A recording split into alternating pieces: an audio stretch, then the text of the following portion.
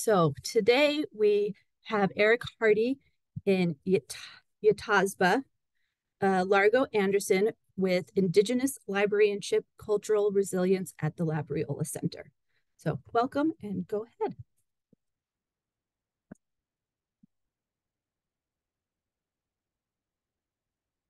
ahead. Hello. Just really quickly, do we share screen now? Yeah, Yes, you can share go your ahead. screen now. Okay. That's gonna kick you guys off. Cool. I think you guys can see our screen. So yeah, so before we begin, I'd like to acknowledge that we are currently at ASU and we are currently on O'odham and Peeposh territory. As Indigenous peoples, I want to make sure that we are acknowledging the lands and the peoples of whose lands we're on. Because it's important, especially when it comes to, what we talk about in terms of cultural resiliency. With that said, we're excited to present to everyone here from the AZL folks. We're really happy to share what we've learned as a Indigenous library located within ASU's library system and the ways in which we've been kind of leveraging what we call cultural resiliency in this space. I'll get into kind of what we talk about in terms of cultural resiliency because, I want to be clear on some definitions. So we'll get to that here in a little bit, and hopefully that will help you guys understand what we're doing.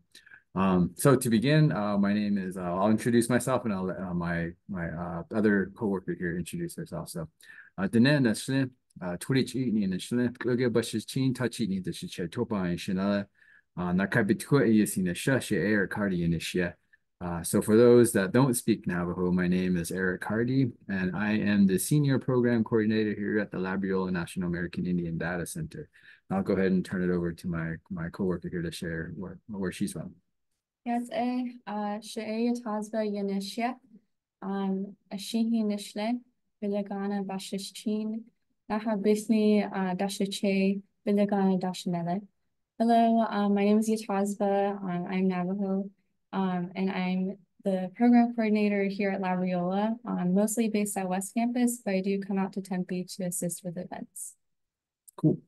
So we'll get right into it. So today we're going to talk a little bit about, the who and what is the Labriola National American Indian Data Center, but also how we use what we call Indigenous librarianship.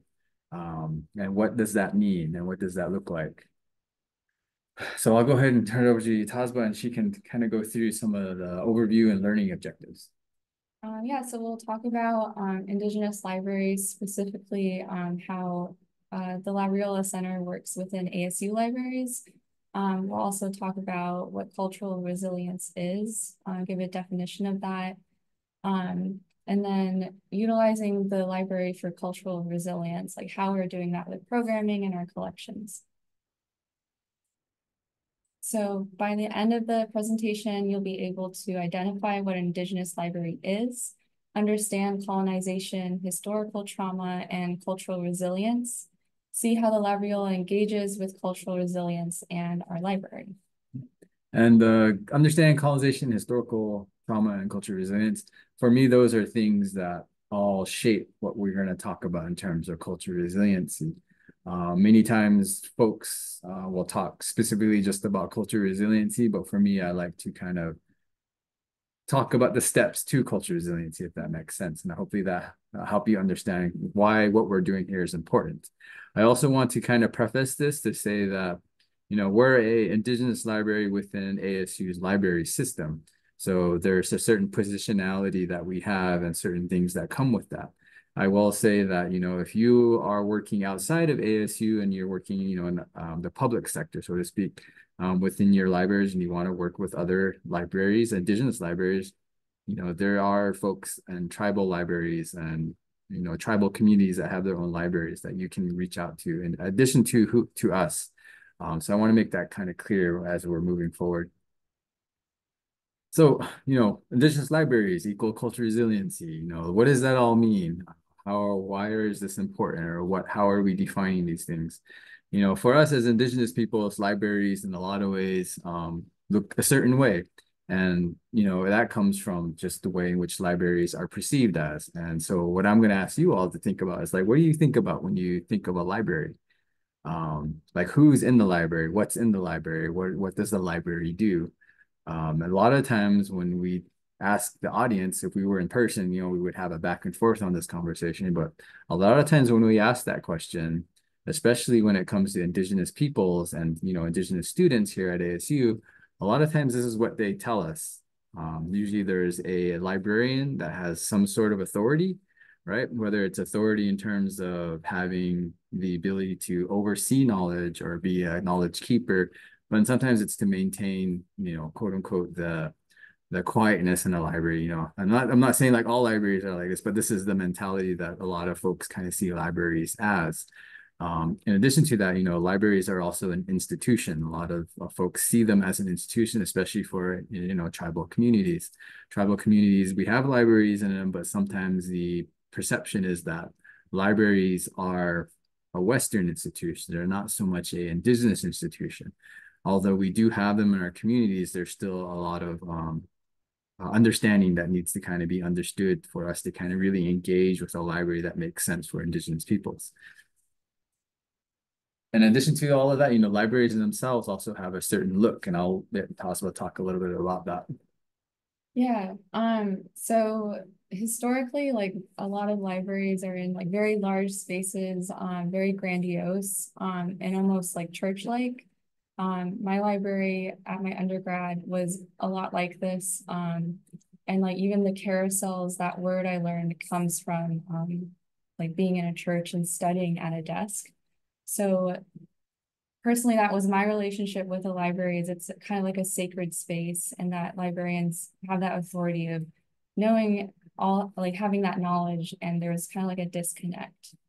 Yeah, and there's Yitazwa mentioned sacredness. I think there's different ways in which we can understand that word. For as Indigenous peoples, we understand sacredness from a very different kind of standpoint. Whereas sacredness in some ways could be saying it's very rigid, it's very attached to Catholicism, religion, and things. I'm not saying that's bad. I'm just saying that's a different way of looking at a way in which sacredness could look, sacredness of texts and things of that nature. Basically, whose information or knowledge systems are, valued within institutions such as a library, and whose knowledge systems aren't as valued as others. So that's kind of what we're getting at. We're saying, general librarianship does great stuff, but there's places where, some values of other knowledge systems may not be treated just as well as other knowledges.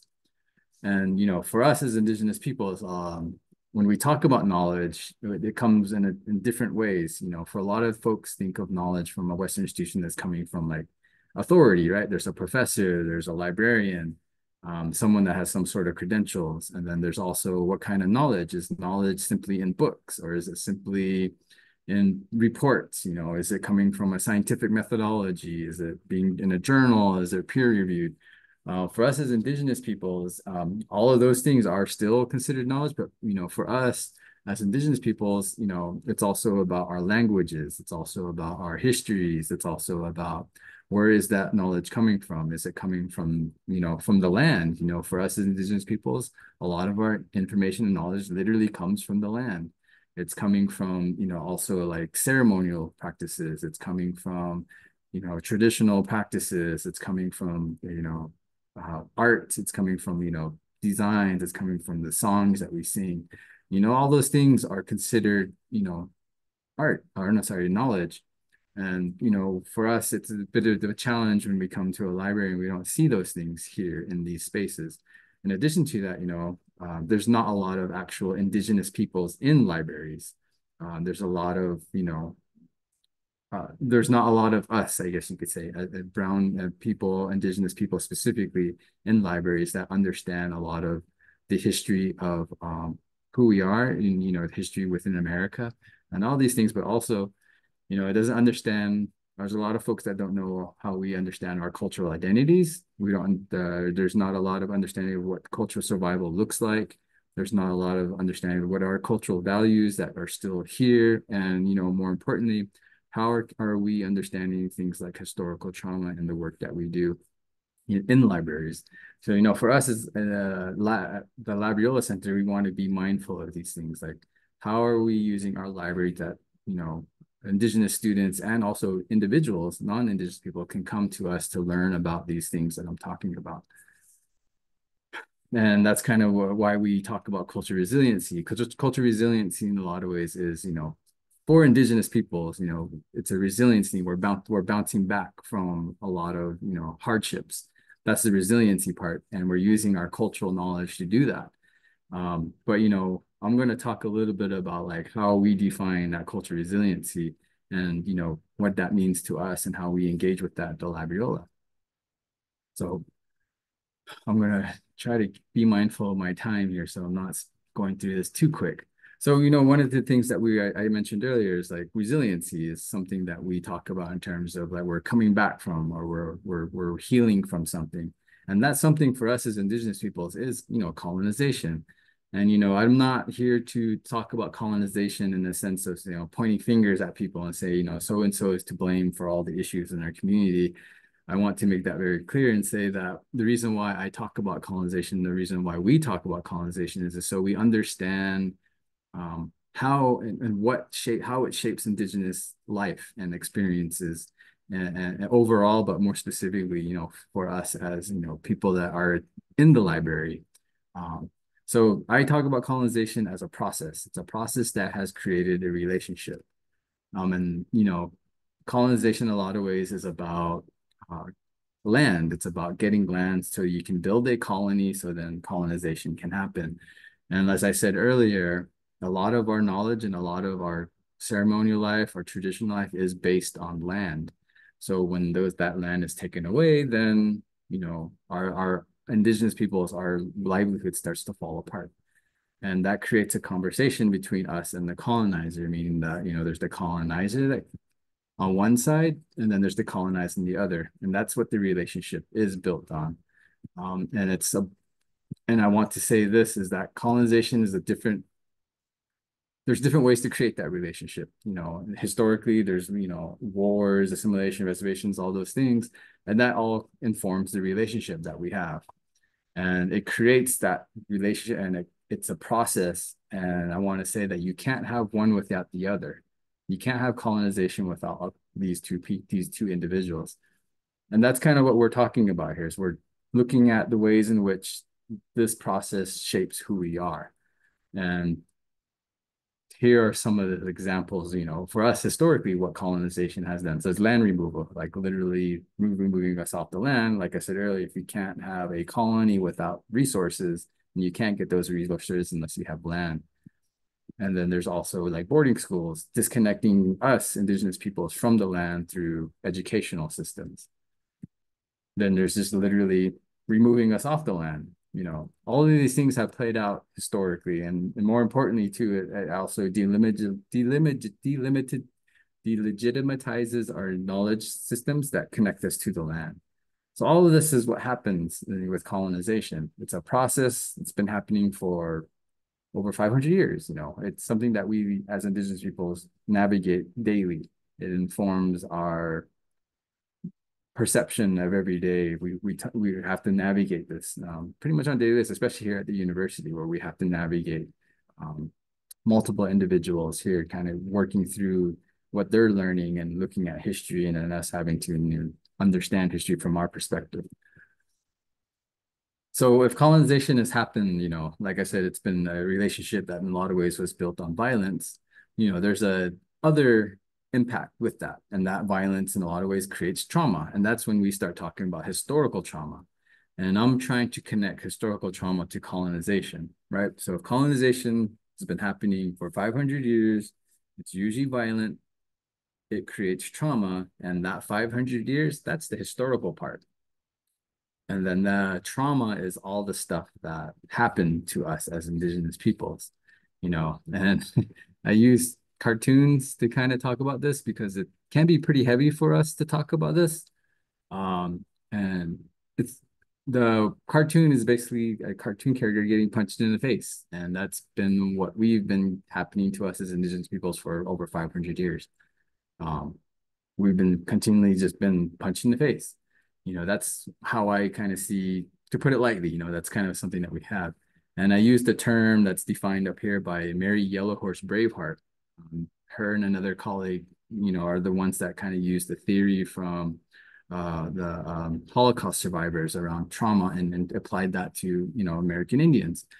And the definition is it's the total generational, emotional, and psychological wounding that comes from group trauma experiences. And that's what the historical trauma is. It's the colonization violence and its impact on us. Now, there's the trauma, what we've experienced, and then there's our trauma response. How do we respond to that trauma? And, this is when I talk about the impacts of colonization. If colonization took away our knowledge systems and our ceremonial systems, they also took away the ways in which that we heal from that trauma in healthy ways that are, from our cultural knowledge, from our own traditional teachings, from our own families, from our own communities. All of that was disrupted in a lot of ways. And so now when we respond to trauma, it's not in the best ways. This is when we kind of talk about maybe it's the way we respond to all this trauma that we feel now. Maybe it's through high rates of poverty. Maybe it's through high rates of chronic diseases, diabetes, cirrhosis, hypertension. And maybe it's also, high rates of suicides within our community, or maybe high rates of violence.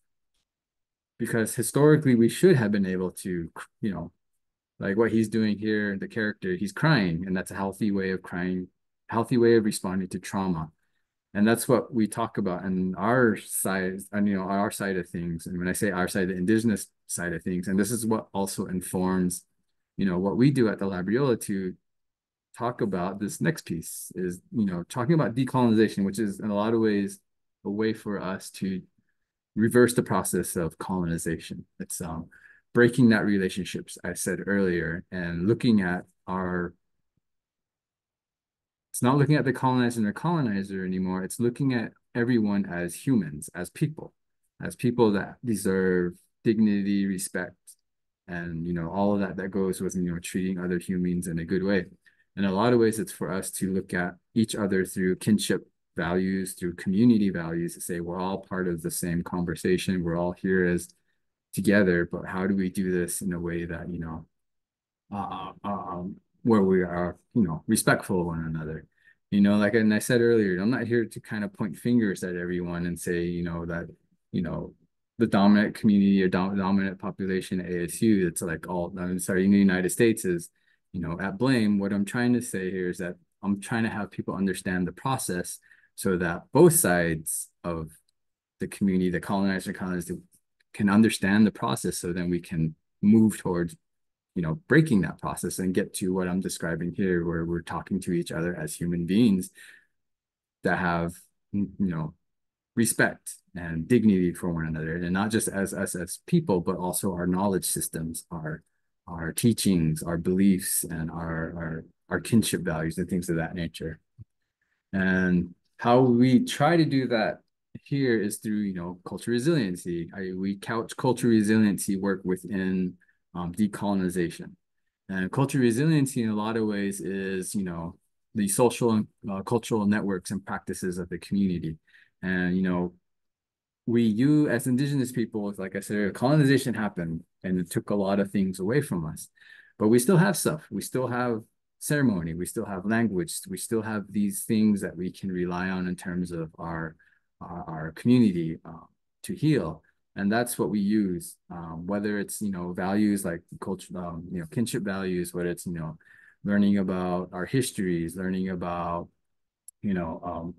the possibilities of us seeing ourselves in the future, things of that nature. That's what we talk about when we talk about cultural resilience. It's about, knowing our languages and cultures, knowing our history, knowing that we have a community here that has continued despite all the things that we've been through.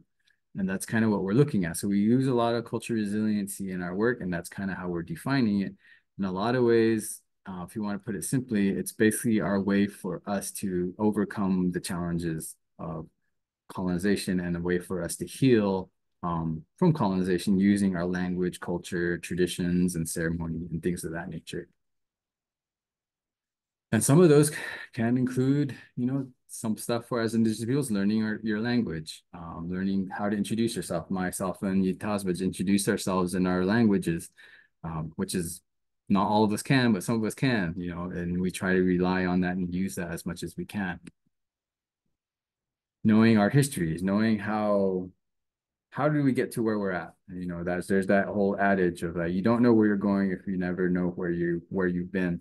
And for us, it's looking at our history, understanding our history and where we've come from. Sometimes it's going to ceremony if you have that. And sometimes for us, it's even talking to our elders. And for us, we're trying to find places that we can do these within our library. So, and this is kind of where we kind of circle back to us as the Labriola and how we're defining Indigenous librarianship. It's about how do we at a center use what we have to, you know, do this stuff in a way that, you know, centers Indigenous experiences, centers Indigenous peoples, and centers, you know, cultural resiliency. And how do we do that here? So I am going to go and turn it over to Tazwa, and she can talk a little bit about some of the ways in which we do that. So we have two Native librarians. Alex Soto is Tohono O'odham, and he is the director of the Labriola Center. And then we have Vina Begay. She's Diné, Navajo. She's an archivist and also the assistant librarian. So one of the ways in which you can break that relationship of the institution on showing that there are Native people within an institution is actually having Native librarians. So that students at ASU or other universities can go to Native librarians because speaking from personal experience, the research I've had to do, it can be pretty heavy learning about your history and colonization. And so being able to have an Indigenous librarian as like a safe space, I think is very important. And yeah, really great that they're here. Yeah. And like I said earlier, you know, one of the things that I'm trying to make very clear is that we are at ASU, and ASU is also an academic institution. It's a Western institution, and in a lot of ways may not have been built for Indigenous peoples to be here. But we're here. And, you know, when we come to these classes or any institution, sometimes we don't get to see ourselves in those institutions. And this is one of the ways in which we do that. It helps with what Vina or Tazwa was talking about, is being able to come to an institution and seeing us in here helps us feel safer. Helps us understand that we're not having to navigate the traumas, like I was mentioning earlier, that we kind of navigate daily. It lessens that. You know, there's two librarians here that understand that. They understand the lived experiences of Indigenous peoples. So that informs, you know, how they approach talking to individuals. There's a flip side to that as well, is that, you know, as Indigenous librarians and other folks come into here, they have the opportunity to discuss, you know, topics around like cultural protocols during, for certain knowledge that's in the libraries, you know, how to access those things in ways that aren't harmful for individuals, you know, and also asking, should people, and when I say people, like the people from those communities, from communities that they're not supposed to be, they're not from, you know, they're not from these communities, should they have access to that information? You know, that's what our librarians can do because they come from that background and that understanding. In addition to that, you know, we have our librarians, but the rest of our staff are also Indigenous. That includes not only the main faculty staff, but also, the staff, but all of our student workers are also Indigenous. And this allows for, again, when a student or anyone that comes into our library, they see themselves here. They see this as Indigenous peoples, and it creates a different sense of community where it's a community they feel a part of, rather than going into a community that they're not feeling comfortable in. So, and that's one way we do our cultural resiliency piece. It's making sure that our space is a safe space and also a nurturing space for healing and, you know, conversation and just, you know, sharing our experiences as Indigenous people, you know, our frustrations, our joy, and things of that nature.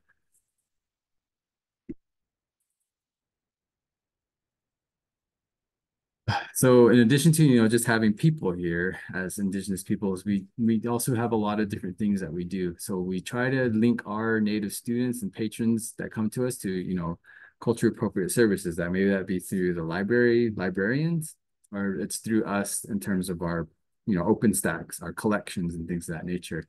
And it's also for myself, also it's including things like talking to students about their research.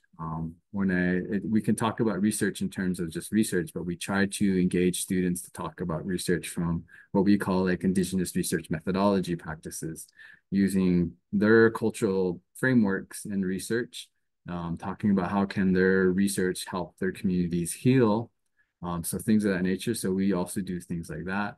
We also curate resources so Native people, again, like see themselves in libraries, and we also have an archive, so we try to make sure that people can see that.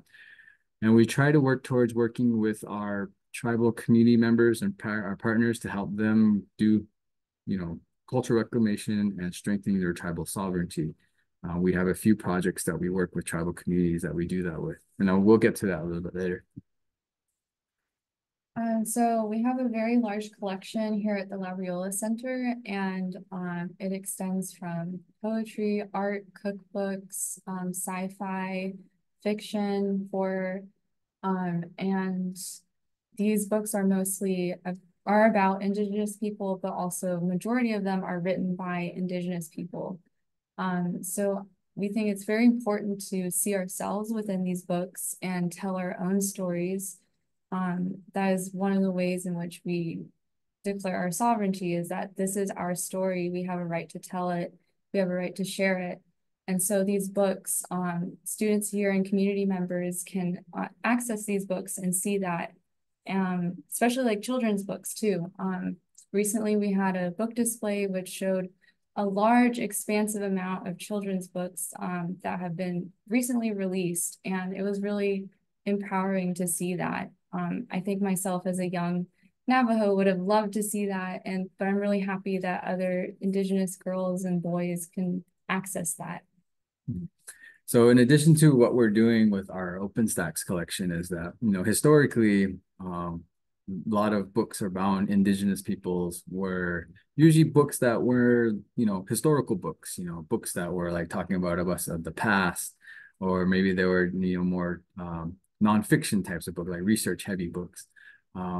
These days, we really try to expand our collection to include things like speculative fiction, telling stories where we're using our cultural knowledge to tell, things like sci-fi, dystopian novels, horror novels, things like that, because, we should be able to do that. As Indigenous peoples, our languages and cultures, we're still here, and we still have the ability to create new stories. In addition to that, we also use our history to talk about, Indigenous speculative fiction. I'm going to say this too, is that, dystopian novels, one way we talk about it in terms of Indigenous peoples is that we've already survived the apocalypse. That's colonization, so we use that experience to even frame some of our books about the future and things like dystopian novels and things of that nature. So we use those things and we try to highlight those collections and those kinds of narrative works within our library, so that, again, most important thing is that community members and students see themselves in these books, but they don't see themselves in not just the old books and the research books, but they see themselves in like these new types of books, that the horror books, the sci-fi books, and things of that nature. So, and in addition to, we're going to kind of break up a little bit here. So one of the things that we also do is we do community outreach. So like I said earlier, right, if the library is an institution, not sure how to engage with as Indigenous peoples, not sure how to use a library as a healing mechanism, one of the things that we do is we also do story time with the youth, or we work with local communities and we read children's books to them. These books are usually books written by Indigenous peoples, and our student staff are the ones that read those books to them. And this creates, a conversation with the young folks to see that, one, there's Indians in the library, but two, that there are young people in the library. It's not just the adults like myself and others, there's young people in here. And so we leverage that too, so the young folks can see that there's a a pathway into, you know, these kinds of places for them, and that there's a place for them here at ASU broadly, but more specifically that there's a place for them in the library. Then again, it's to see themselves in these spaces and to see themselves in that literature. In addition to, you know, that's the one side of the community part. The other part, again, I mentioned this earlier, is that we provide research support for students, staff, and faculty here at ASU, and in some cases even community members, where we rely on books that were written by actual academics, Indigenous academics, and working with them to, you know, develop research methodology that speaks to their communities, the students, and research that impacts their communities, and working with them to develop what we call, you know, our canon of knowledge of research. So for us as Indigenous peoples, we have Indigenous research methodologies, you know, and we've had folks like Vine Deloria, Elizabeth Cook Lynn, that have been writing about these things. And so we use those books as ways in which to kind of look at research and academic research from a Native perspective. Again, back to cultural resiliency, we use academia and academics as a mechanism to do that work in here. And that's something that we do here. Myself, Alex, and Vina usually push a lot of that within, you know, when people come to us for, you know, guidance and whatnot. So we also have our OpenStax. So I mentioned that a little bit earlier. We have our OpenStax collection. And one of the things that we do with our OpenStax collection is that we're in the process of reviewing our OpenStax collection and taking out books that may speak of Indigenous peoples in disparaging ways. So, you know, it's not a secret that a lot of non-natives come into our communities and, you know, take things from us, especially knowledge, but also the way we're written about in history books sometimes is not the best, you know, depiction of us.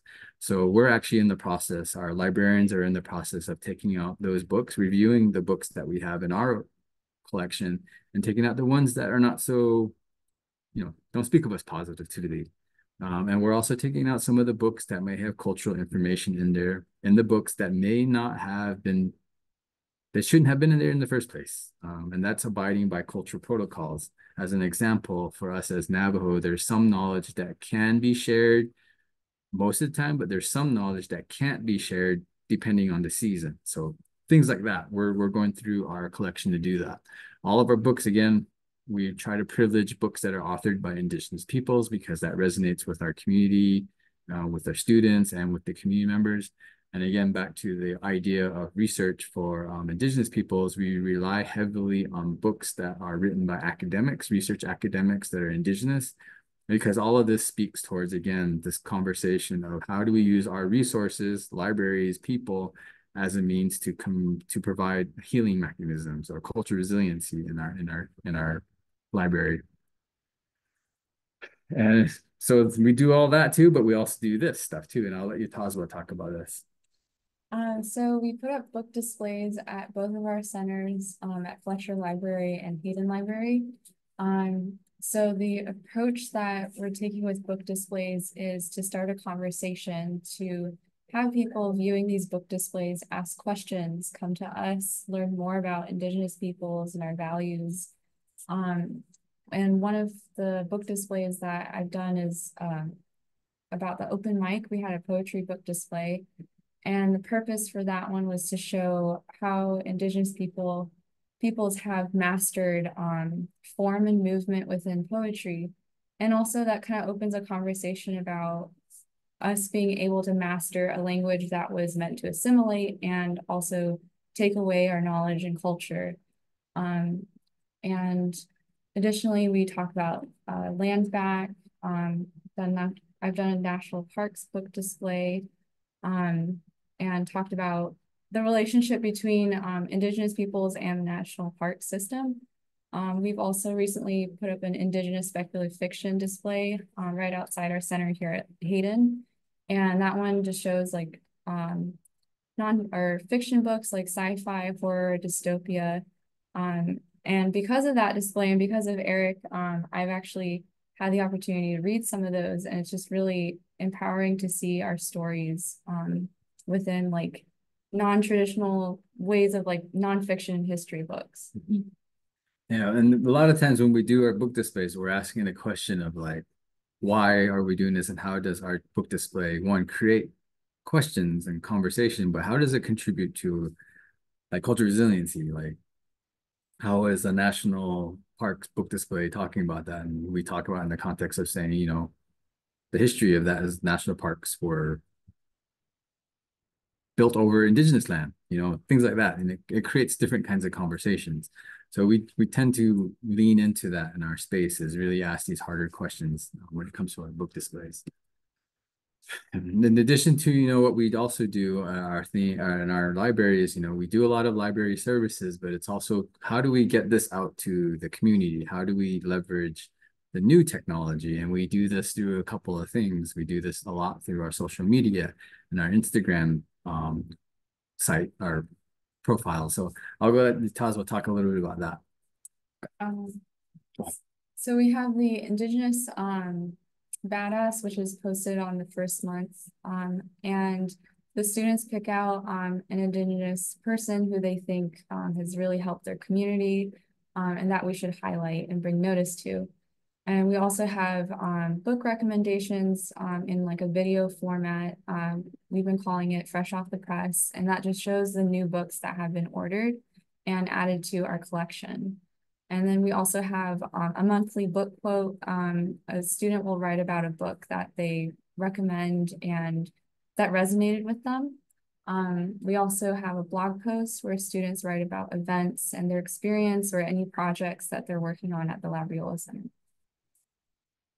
And this is a real quick look at what that looks like. And we use our social media again. It's to show what we're doing, but it's also to kind of highlight the things that other Indigenous peoples are doing because we try to make our space a community space. So our reach isn't just at ASU; it should also be our reach to the larger Indigenous community. And this is one of the ways in which that we can highlight that. Share with that community is through social media. So the Indigenous Badass is highlighting people from the community that don't necessarily aren't at ASU, but they're people doing great work in communities. And our new books can reach tribal communities. We have a lot of folks that tell us that they really appreciate these new books and they read what we're ordering so that they can go back and get those books.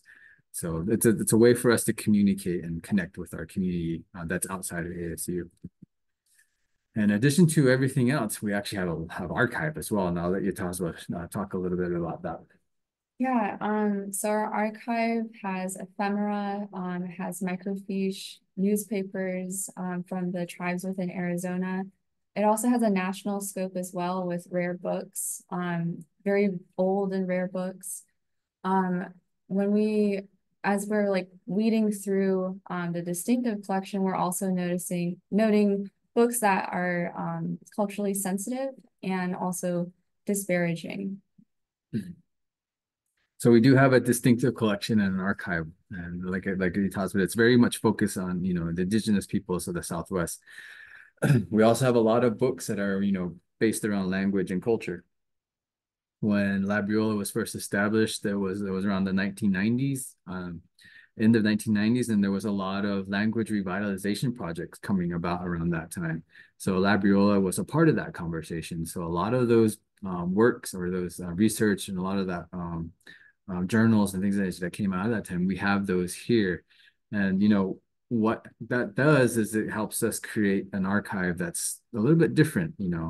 It challenges these narratives of extinction that what archives in a lot of ways tend to think about. So if you see the picture on the screen, it says the Pima Key, and then right next to it says a primitive home. So the idea of primitive, I mean, it doesn't put us in a light. It makes it sound like we are and have always been primitive, but that's not the case.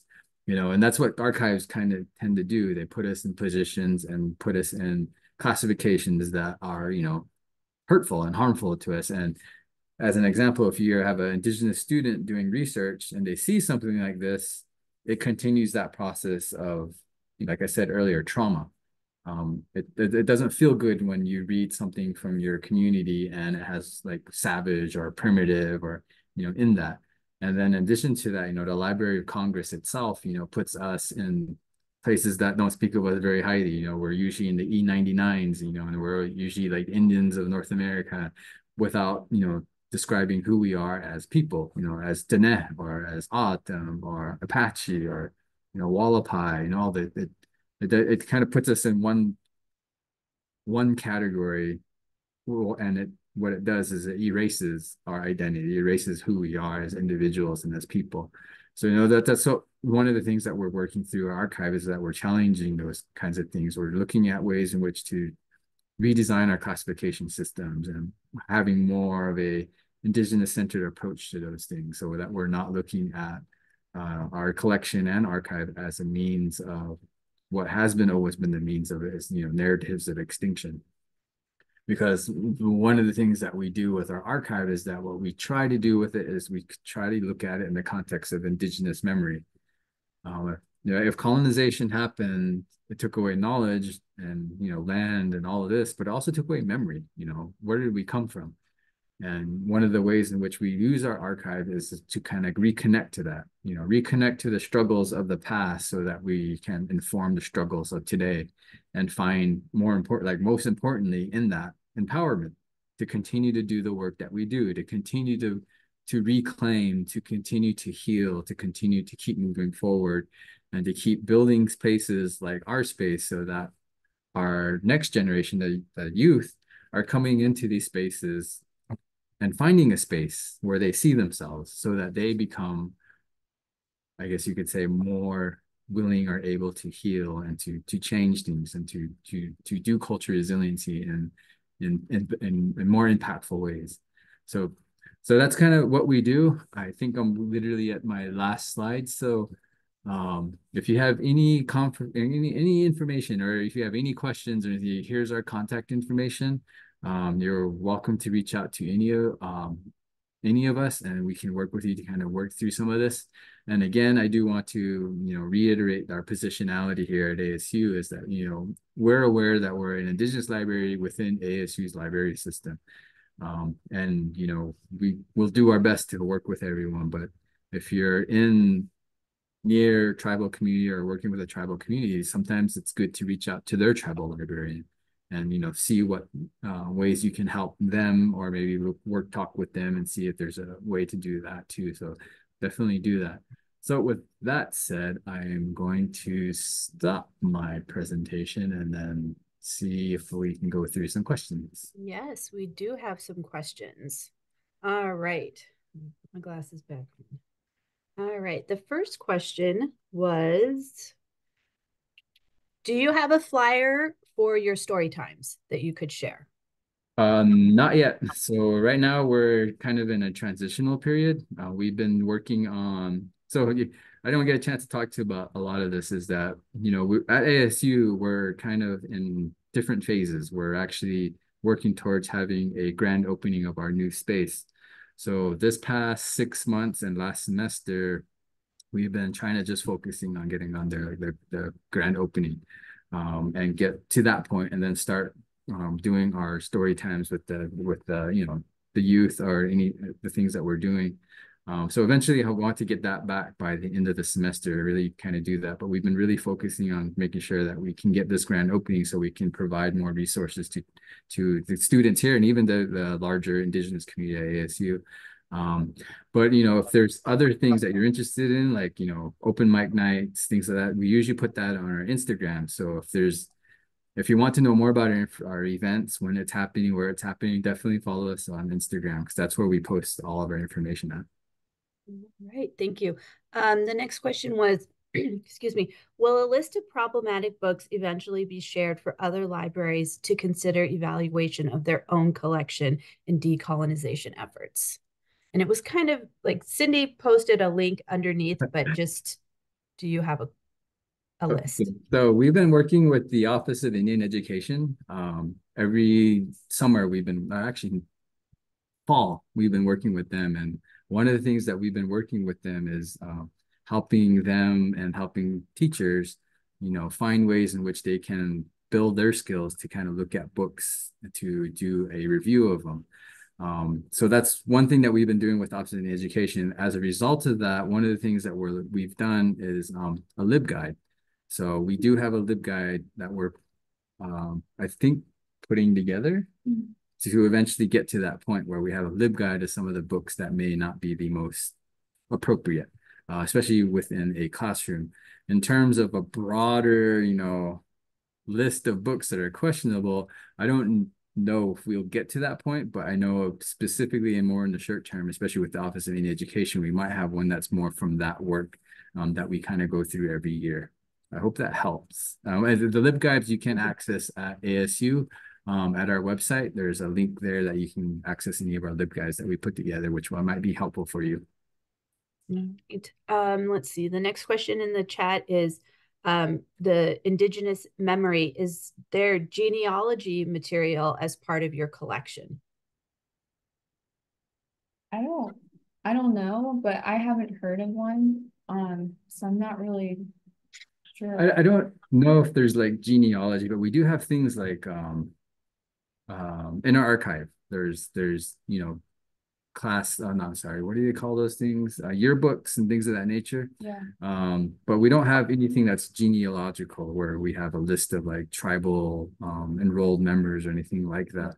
But there are things in our collection where if you know someone, we might be able to track maybe if you know where they went to school, things like that, we can probably look into our collection for those things. But I wouldn't say we have specific genealogical thing or information or data in our center, but it's more of an archival center that has newspapers, yearbooks and journals and all those types of things.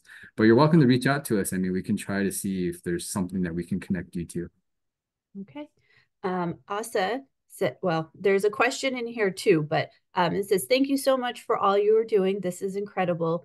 Do your collections/resources focus primarily on Indigenous peoples of North America, or does it include resources for Indigenous peoples from Central and South America? And if not, do you plan to expand your collection? So in our collection, I don't know specifically about our archival. I think there are some things that are like indigenous in terms of like, South Central America, and also just in general, international kind of like indigenous when we talk about indigenous global, because we do have books from like New Zealand, from the Aborigines in Australia, and we do have some books from, South and Central America. So we do have some. I don't know if it's going to be a robust collection. As like I said earlier, we've been building these last 2 years to get to where we're at now with our new space. I think eventually one of the conversations that we will have as a center is to start including more global indigenous kind of works. I will say also too, if you're at ASU, you're welcome to come to our space. We have had other a multitude of indigenous peoples come to our space and just be in our space. And as they get to know who we are and to know our collection, they've been able to find books that are from, South and Central America and even Pacific Islander books and, things of that nature. So it's not a robust collection, but there are parts, pieces of it, larger indigenous peoples in terms of our collection. Next question. It says, over the past several years, it has openly come out that individuals who were once prominent pillars of being Indigenous and librarians' go-to people for curating Indigenous literature were never Indigenous or pseudo-natives. And then she gives the example of Debbie Reese addressing this in her blog. And this question is, how is Labriola navigating cultural appropriation, and have you had to pull any of these books from the stacks of Labriola? Yes, we were aware of like Debbie's work, so sometimes we'll go through her website and kind of look at some of the things that she's navigating.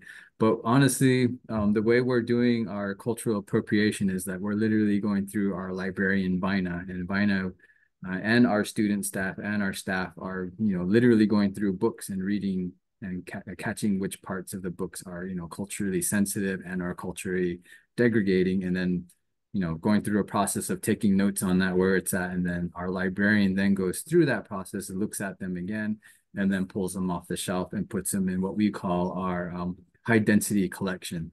So we're taking them off our shelves, but we're not, like destroying them or anything. We're putting them off to the side and putting some protections on that. And what I mean by that is, if you want access to these books that are questionable, there's going to be certain questions that are going to be asked before you can get access to those books. So I guess to answer your question, we rely heavily on our librarian and to kind of navigate those cultural, those, disparaging books. And we do try to look to others like Debbie and others to kind of help us with some of those.